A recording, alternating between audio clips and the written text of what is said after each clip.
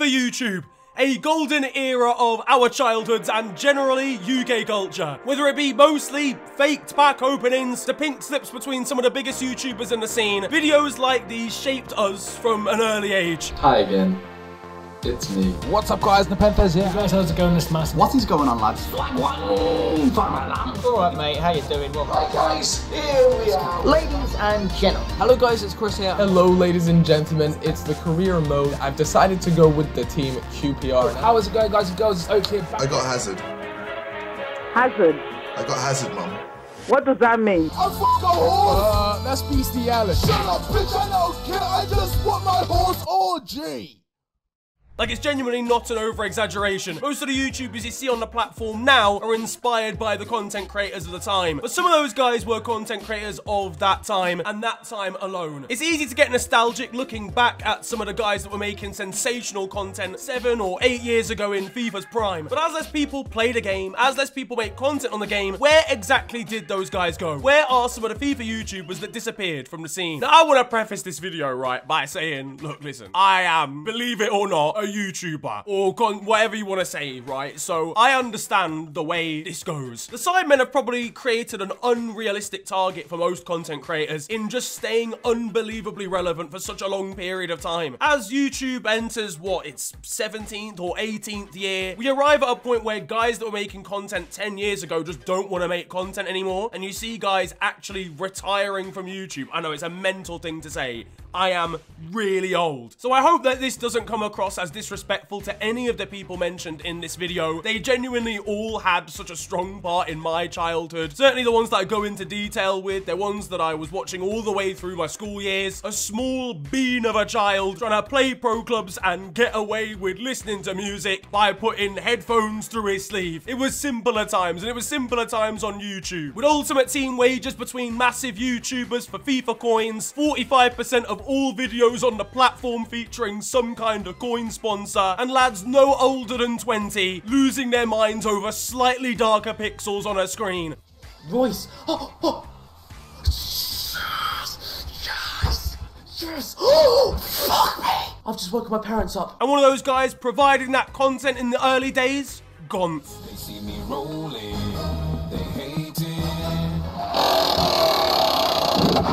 Whoa. Now, I know memories are flooded back already for some of you lot. Gonth was pulling in hundreds of thousands of views, if not millions at times as well. Stuff like his Pink Slips versus KSI, collaborating with the likes of Anisson Gibb and Road to Shore. He was one of the classics, you know, doing foot drafts, doing, as I said, wagers and shit, packing a woman on FIFA 15 before they'd even had the controversy of being added to the recent game. What the fuck? Is that a girl? What the fuck? Edited stuff that was like a little bit misleading in a time where it was okay to actually be misleading, like the slot machine videos, but they were actually pretty creative. His prime probably between FIFA 12 or FIFA 13 and FIFA 17, but just simply wouldn't get away with some of the titles that he produced back in the day now. Imagine making a video of the blackest team on FIFA now. Ironically then, left back, we've got a guy who's called Black Man. What a coincidence.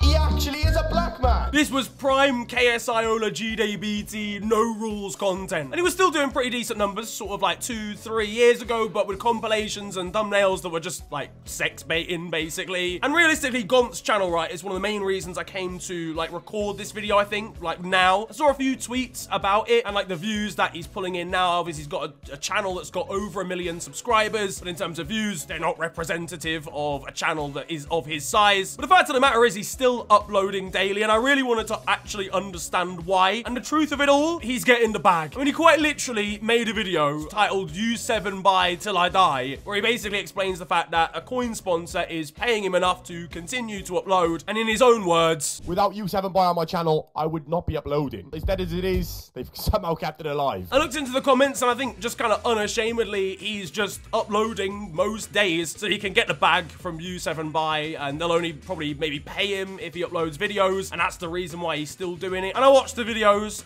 that he's made recently. They are just pretty kind of relaxed. It is a pretty similar formula. The thumbnails are pretty similar each time. They're probably of a bygone era as well. He's ultimately still getting paid to just create content, whether his heart's really in it or not. So whether the views are there or not, it doesn't really matter. I think the game's just up, you know, until U7Buy stop hating. But hey, get the bag however you want, man. Another one that's gonna be nostalgic. I'll let the intro do the talking. If you want coins, some FIFA coins. If you want coins. I can't lie, I loved this guy back in the day, yeah. When I was just starting out, MomoFIFAHD uploads were just positive vibes. Well, maybe not necessarily positive, because there was some not positive. You know what I mean? Good vibes. Where's the animator that made all of these lots intros, yeah? Because he was everywhere. That's the real mystery of this video. Momo was obviously doing like FIFA, like Ultimate Team stuff. Oh, finally you worked out. Damn. Yeah, fucking yes, bro. Yes.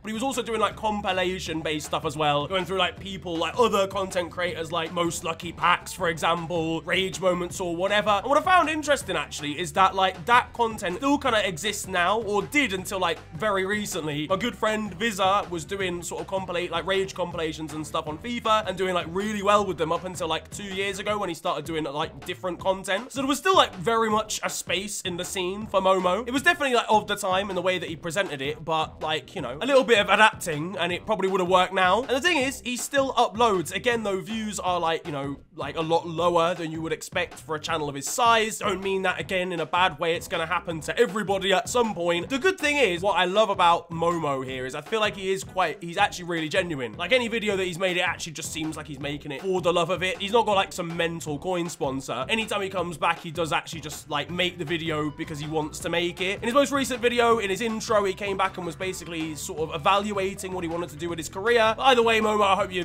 find out what you want to do. It's good to see the guy back. He looks so different. It makes me so old. What I do love though is the fact that he's literally just kept the intro from all them years ago and just edited the FIFA 24 like coin symbol over the top. That's my practical king. Now, of a similar mold, we have FIFAMonstah, and I'm gonna lump like Aidrianoo boss and like a few guys in that YouTube group into this sort of pot here as well. Again, for those that don't know, in a similar time, sort of between FIFA 13 and FIFA sort of 16, these guys were doing a lot of wages stuff. They felt like the kind of beta squad before beta squad, if that makes sense. Of kind of like an up-and-coming group. Obviously, beta squad are like clear now. But there was a time where they were coming up in like a very like exciting YouTube group. This was kind of that, but for the FIFA scene. I think like the real SMA was in there. As I said, Aidrianoo, FIFAMonstah, Momo, I guess, was part of it, I think, too. My memory's like failing me a little bit here. But these guys, basically, they're quality, man. They did like wages, pink slips, pack openings again. And yeah, FIFAMonstah, I think, was probably one of the more high-profile disappearances because like it's really hard to track this guy low-key. But you can, like, he's still on his like Insta, I think. He's still got his social media active over there. And basically, he went into a career of music. And he was probably most known, I would say, for the Playing FIFA tune. When I'm making videos online, I'm playing FIFA. That he did with Randolph originally, then he did a remix with KSI. So he was known really for sort of FIFA stuff and the music side of it as well. And that's what he went on to pursue. Like, he changed his channel to just Paris with 2 R's rather than FIFAMonstah. All the FIFA videos, I think, are still there, but obviously it's more branded now as a music channel where he uploads like songs that he's been working on, whatever. I think he did a project like 2 years ago. There's not been much on there since. What I went on his Insta and the most recent captions talk about new music coming out soon. So yeah, he's not uploaded in a crazy amount of time, but yeah, hopefully we'll get some new music from the guy. And I think as well, I think he'd worked with the Sidemen recently on stuff. I want to say, well, I say recently. I think it was the diss track era. You'll know about it tomorrow when you hit a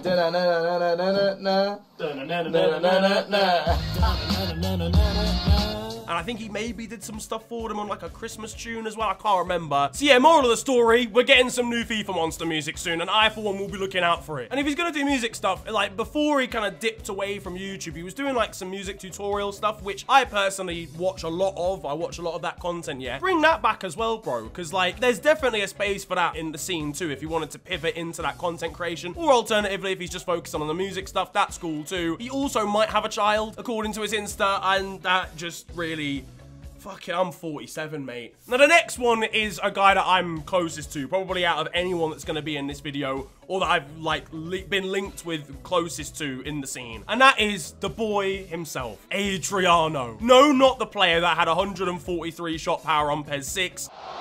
Aidrianoo! You know how we talk about, like, streets will never forget footballers? The streets will always remember Aidrianoo, bro. Some of his videos, classics. Playing as Michael Jackson today. That's loads of kids for sex. Right, he used to do content basically where he'd play ridiculous football games that were like absolutely terrible. That isn't a face anymore. In an era where you could do that and really bang some views, I did a bit more of that as well, like 4 years ago. And honestly, his videos doing that were an inspiration for that. Actually, too funny. Probably in this modern era, definitely like edgy. It would still fly. I am going to do sex to a child. It would still fly.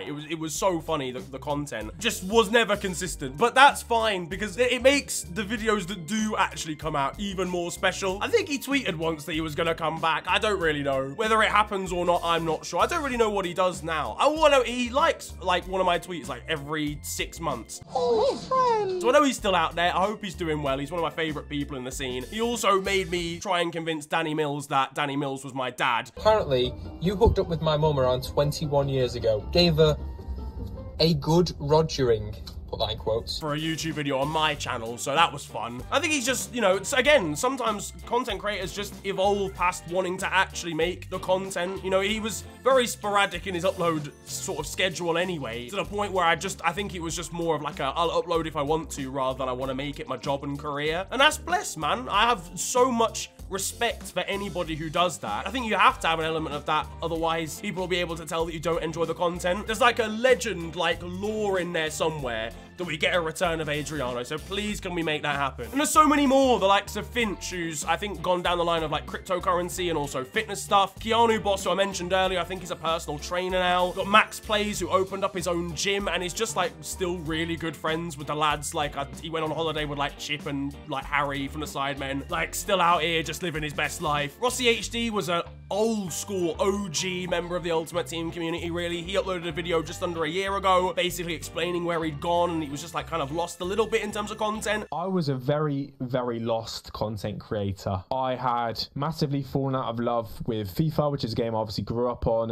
and made a name for myself on, made a YouTube channel on. Again, such a normal thing to happen. Like, these guys were there for like the genesis of FIFA content creation. It is so rare to still have them about, let alone pulling views at this point. You know, you've got people like Matt HD Gamer and the Nepenthes. Why are you there? 2Sync, I think, still upload as well, who are like really, really old school. And I have so much respect for them to even still be about. Matt HD Gamer could still be uploading about Bourbons now, and I would have a lot of respect for it. AJ3 as well. He's doing sick numbers. Again, you know, a guy who's been in the scene for so long, it is really impressive to still be doing that without like losing interest or just losing general relevance too. You got Lasty, you've got MGH, for example. Those old school career modes, I mean, they are literally what inspired me. The first series that I ever made on my channel was a FIFA career mode series, and it was inspired by the likes of MGH or PlayStation 3 gaming as he was back then. It was inspired by Arsenal Giants PS3. It was inspired by Cal Freezy's fucking QPR career mode. Stoke are just getting the dench sausage at the moment. There was the Kick Invitational, fam. That was genuinely like an event in like all of YouTube history, bro. When I found out that FIFA player was Spencer Owen for the first time. We're outside Deji's house. It's also KSI's house because they live together, because they're a little bit like this, if you know what I'm saying. I physically felt like 50% of my brain cells fall out of my head. But obviously we've gone through the nostalgia, right? And yes, you know, as I explained, it's very normal, I think, for a YouTuber to do this profession for like 8 or 9 years and then decide they want to sack it off. I've had this channel for 10 years. I don't really want to like quit at any point soon, but I would understand if someone did want to during that time. That makes sense. But I think the bigger issue is FIFA itself. If we look back in the day, really, for a lot of this content when it was being uploaded, right, FIFA just had that element of being fun. And I don't want to be a nostalgia merchant that's like, oh, back in my day, you know, because ultimately there are still good things about FIFA like now.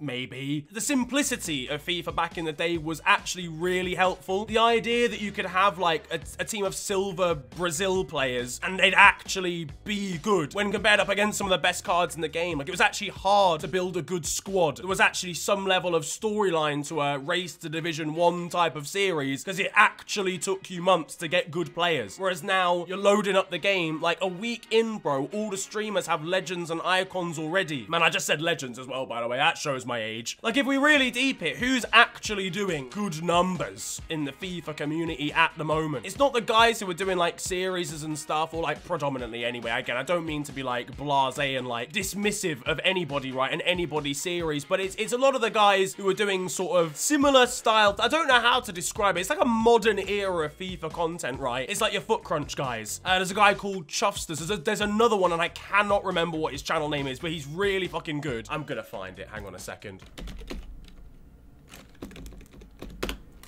Pajor. It's P-A-Z-J-O-R. I actually don't know how to pronounce it. I'm genuinely sorry, but his channel's fucking sick. But it's a lot of that sort of content, you know, very blue sky backgrounds, straight to the point editing, and like very creative ideas, in fairness. It's not necessarily even anything to do with Ultimate Team, quite frankly. It's just how can we stretch and bend the game to be something that's like a very like nice package for potentially a younger audience to enjoy as well. And then streaming, really. You've got guys like Nick. You've got obviously Danny Aarons was streaming it. He's more of like a lifestyle guy, I guess, now. And you've got Pieface as well. Streaming's kind of taken over, but again, the numbers aren't there like consistently for everybody. I think overall, guys, a lot of people at the same time grew out of wanting to play and watch FIFA a lot. That whole generation that watched the original Pink Slips videos and watched those original YouTubers kind of grew up and arrived at a point where they didn't enjoy where the game was at anymore, and so just stopped making that content or watching it and consuming it at all. So now you've got like a new generation of the YouTubers that I just mentioned, for example, who are absolutely killing it, but it's not the same at all as the type of content that we were making or consuming back in the day. And I think ultimately that's why a lot of those YouTubers kind of did just fade and disappear off the scene, if that makes sense. Because either they just, you know, didn't really want to pursue it that much and they were just like, cool, I've done my bit in the scene, I'm out, and ended on their own terms. Or in a couple of guys' case, just carried on making the same content as before because they enjoy making it, but obviously, you know, YouTubers just moved away from that style of content, from those style of thumbnails potentially, and so like views aren't as high as before. Again, I never want to come across as someone that's gonna like view shame or whatever. Like, we all start and end somewhere. I will go through times where I don't get the views that I want to or whatever, but at the end of the day, it's about enjoying it. And as long as everybody enjoys the content that they're making and the people that watch that content enjoy it, then that is literally all that matters. Is it something we should be concerned about as far as a FIFA community is concerned? Absolutely. I think you already saw it with the introduction of like price ranges.